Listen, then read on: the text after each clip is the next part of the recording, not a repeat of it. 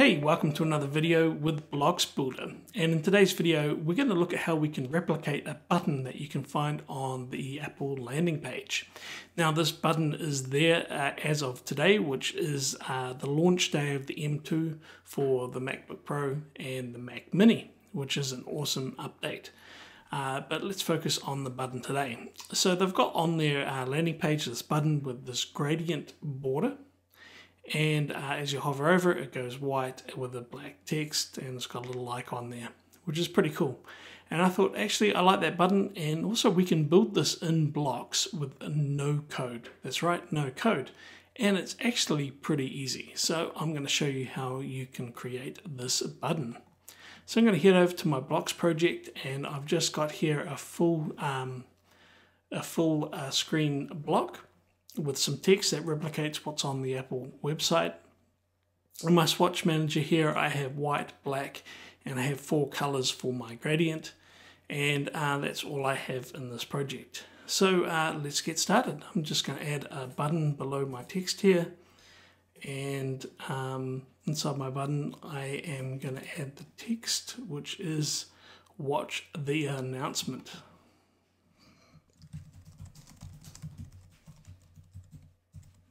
Okay, so we've got our text.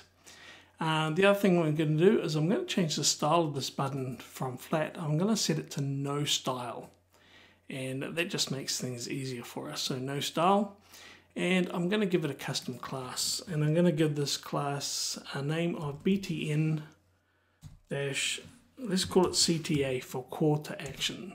Okay, you can call it whatever you like. So we're going to do a couple of things to set up our button here. I'm going to define a width and a height.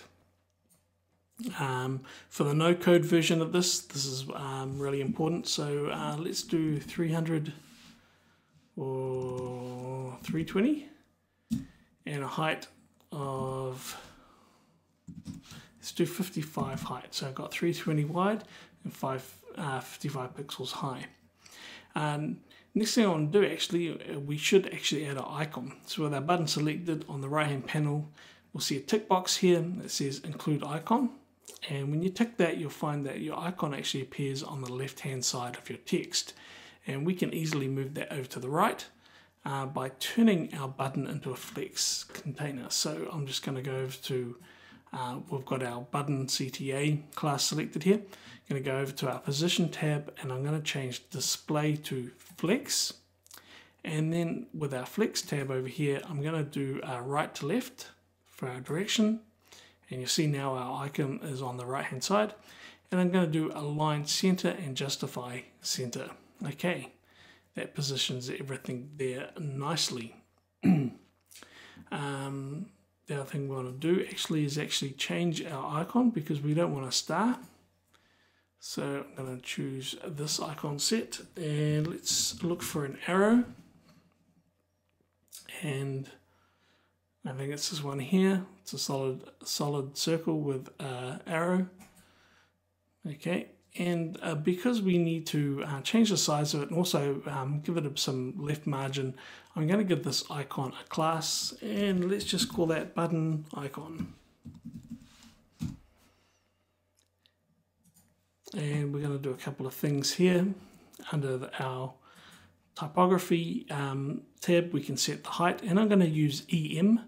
And I'll do a video on EM and REM and what those things mean, but this is a relative setting. So if our text was, say, 16 pixels high, 1 EM would make the icon 16 pixels, and 2 EM would make it 32. So I'm going to set this to slightly bigger than our text, so EM and 1.2, that could be a bit big, 1.1, nice. And we're going to set some left margin, and I'm going to use EM again because it's scalable, and maybe 0.5 or 0.6, too wide, 0.3, that works for us. Okay. With our button selected again, we're going to carry on styling our button. So we've got our width, we've got our height. We want to add a border. Okay, so we're going to make a 2 pixel border on this, and we're going to give it a radius of 30 pixels. And you can't see anything at the moment because we're on black. I'm going to give it a solid style. And what's really important when we're creating this is that our border color needs to be transparent. And so I'm going to add another color here to our swatches. And with that color selected, I'm going to use the RGBA tools. And I'm going to use the alpha slider down here. And I'm going to make that 0. And that'll change its opacity to 0. So it's completely invisible and transparent.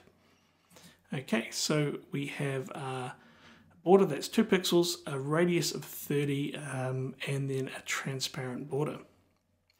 Now, just so you can see what this looks like so far, let's just add a color. You can see our button there with the radius. You can't see the border, obviously, because it's transparent. So I'm going to set this back to black.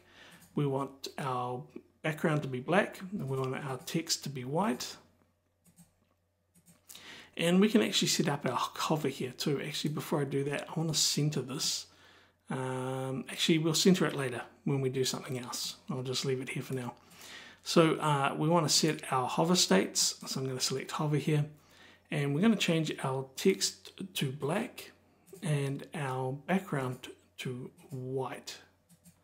So if we have a quick look in preview, we'll see here we've got the basics of our button. Pretty easy, right? Okay, so now what we want to do is we're going to add our gradient border around the outside. And we're not going to actually add a border as such. We're going to actually add a div that's going to sit directly behind this. So go back to our canvas. And what I'm going to do is I'm going to right click on our button. And there's an option here saying wrap in div container. And I'm going to select that. Now what has happened is it's put a div. If we go up here on the layer tree, we can see our div has been wrapped around our button. And I'm going to give this div a name, a class name. So I'm going to call this button CTA, and then I'm going to call it wrapper. So it's our call to action button wrapper. Okay, so what we want to do is we want to actually center our button now and make our div exactly the same size as our button. And so this is the no code version. So